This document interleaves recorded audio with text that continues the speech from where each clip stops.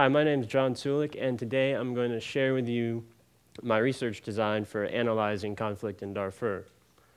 So here's a brief outline of what I'm going to do. I'm going to show you how I can use GIS and a data set that I got from the Humanitarian Information Unit that shows the locations of conflict events.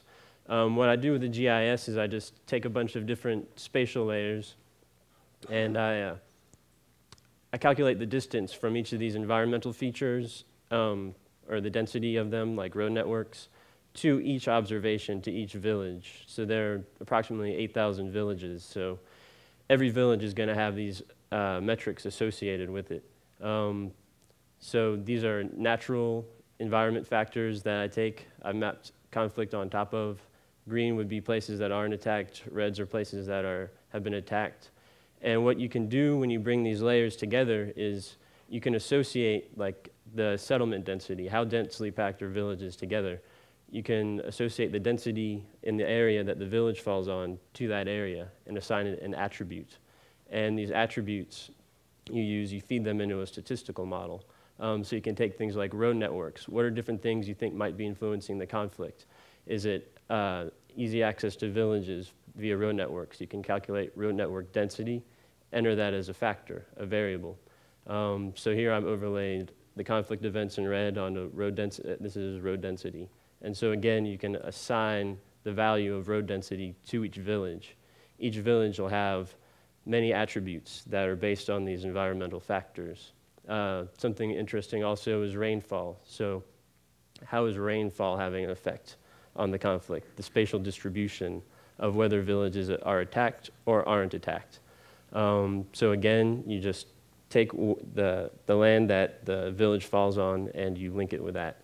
So you can do categorical variables like land cover, or the quantitative ones like the distance and density measurements.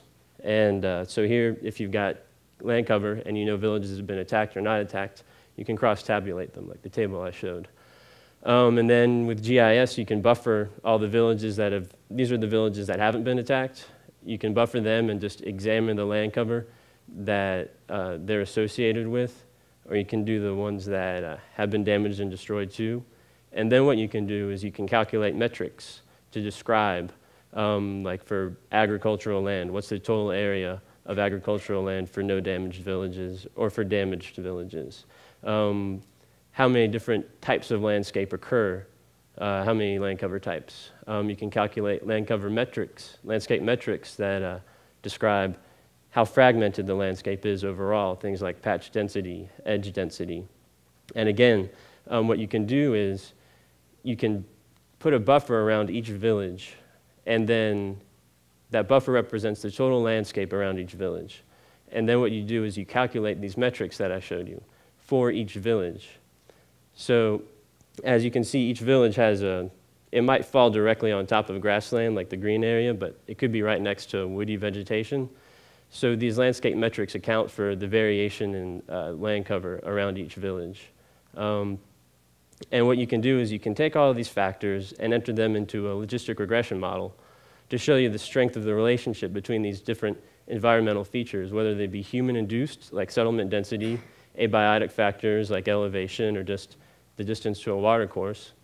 Also, you could do what's called a geographically weighted regression, where you actually run a separate regression for each observation point. So you can run 8,000 different regressions based on the area around each village.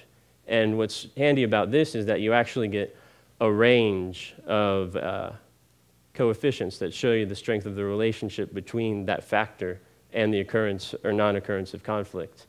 And the handy thing about geographically weighted regression is that you can map the output of your analysis. So you can actually see how much of an effect is settlement density having on the occurrence of conflict, and where is it having that effect? Is it a positive or is it a negative relationship? You can also map things like distance to nearest wadi, the seasonal water course. How much of an effect is that having, and where is it having that effect? You can also map the landscape indices. So our areas that have becoming increasingly fragmented, are those the ones that are more susceptible to conflict or not? So this is just a very detailed way to associate quantitatively the occurrence or non-occurrence of conflict with these environmental factors. Thanks.